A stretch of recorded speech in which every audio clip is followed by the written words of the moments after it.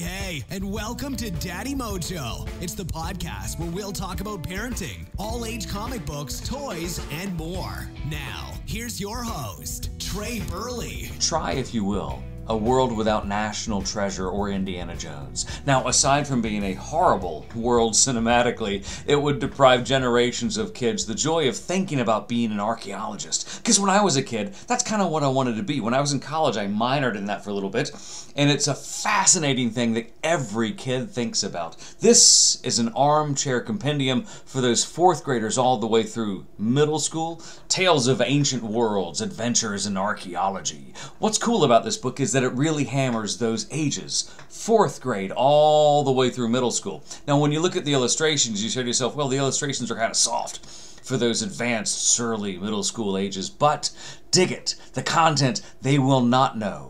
Which is surprising because middle school kids know everything, don't they?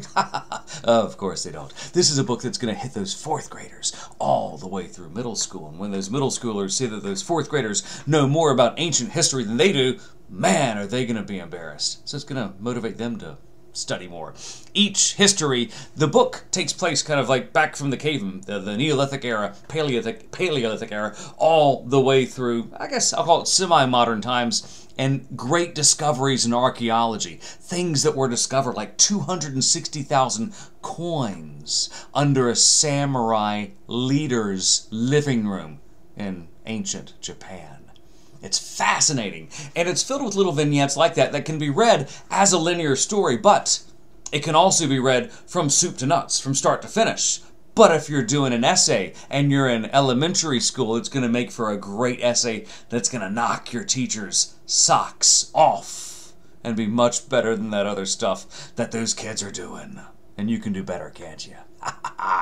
Tales of ancient worlds, adventures in archaeology. This is a textbook, but it reads like a fun, engaging action book that might just motivate some of those kids to become the next erstwhile or real-life Indiana Jones. It's a great book. Thanks for listening to Daddy Mojo. Be sure to tune in next time. For more information on any of the things we talked about today, just check out the website, daddymojo.net, or hit us up at Daddy Mojo on social media.